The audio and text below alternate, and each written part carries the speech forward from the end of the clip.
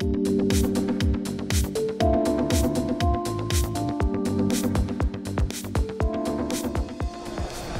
Livingston is with a company called Factorial Energy. You guys are working on solid state batteries. That's right, yep. So a whole bunch of things to ask you about, and I want to get into where you stand with the batteries, but first tell the audience, you got some serious OEMs behind you guys. Yeah, that's right. So over the last 2 years, we've received investment and joint development agreements with Hyundai, Mercedes-Benz, and Stellantis. So just those three customers represent a pretty significant portion of the total market, particularly in the US and Europe. They've invested in the company. Not only invested, but also those investments came with joint development agreements, which shows how serious they are about upgrading to solid-state batteries going forward. So earlier this year, I was at CES. In fact, this is sort of the Detroit version of CES, right. if you will, in a way. I was there too, yeah. And Ram introduced their new electric pickup, and they had a cutaway of the chassis and a little cutout of the battery pack, and there was a Factorial logo on it. Yeah, it was an exciting day, and in addition to that, Carlos Tavares at the keynote address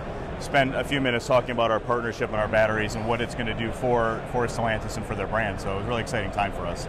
So JJ, where does it stand right now? I mean, everybody's like salivating, bring it on, get us these solid state batteries. Yeah, sure. Well, we're doing pretty good.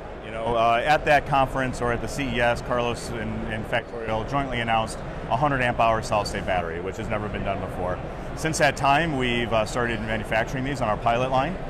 We received UN 38.3 certification, which is a third-party testing certification that allows us to ship these batteries. So that brings some reality to the batteries that they're real and that we can ship them. So relatively soon, we're going to start shipping those to customers. But these are for testing, right? This is not These are true A-sample testing. So we'll go through the A-sample phase. And what's A-sample mean? A-sample is usually sort of the prototype phase. So we're looking at the chemistry, we're looking at all of the the trade-offs of batteries. So batteries are kind of a big game of trade-offs, really. So because we have the three different partners, we have a pretty good look at the market, right? So Mercedes is a luxury brand. So we're looking at what their customers want from solid-state batteries from the luxury perspective.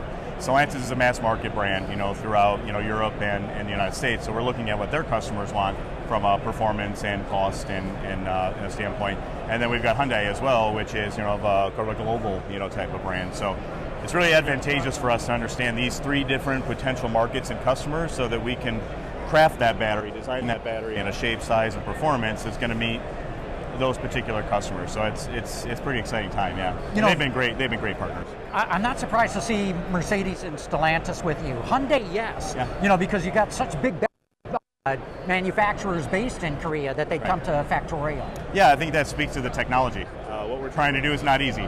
If it was easy, everybody would be doing it. But we've got some technology that really works.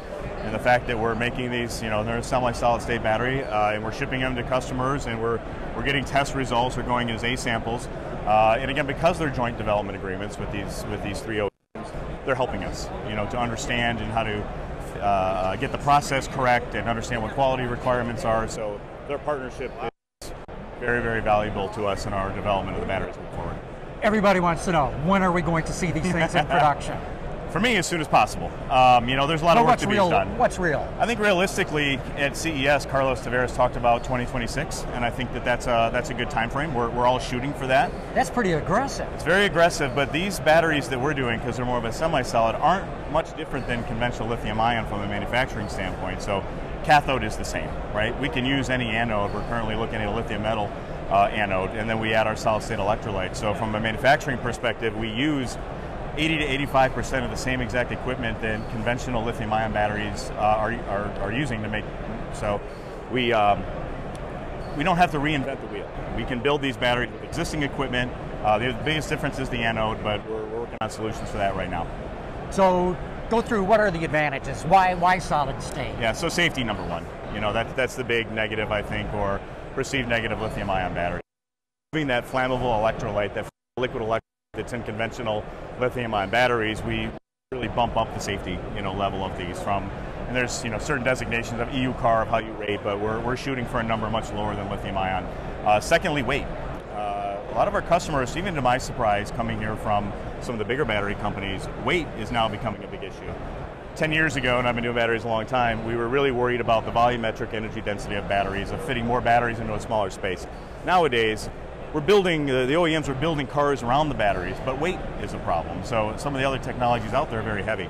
The energy density of our batteries is quite high from a gravimetric. So we're taking weight out of the batteries, which gives them a big advantage. Now we're not using the batteries to push heavy batteries, we're using the batteries to push the car. That's a major advantage for us. So the energy density, the safety, and then we're starting to get now talking really seriously about cost. We think we can get very similar to lithium ion, which now if you can have that increased safety, less weight, longer range, we think we have a winner. So the cell cost might be the same, but you're Similar. so much more energy dense, you can use half the battery size, is that right? That's right, yeah. Ooh, that's huge. That's a big deal. That's a big deal from a design perspective. It's a big deal from it's a space, more space in the cabin, things like that. So the OEMs are pushing us very aggressively to come to market as quickly as we can so that they can start taking advantage of these opportunities. Cool. JJ, thanks for all the My pleasure. info. Thank you very much. Good stuff. Appreciate it. Yeah, no problem.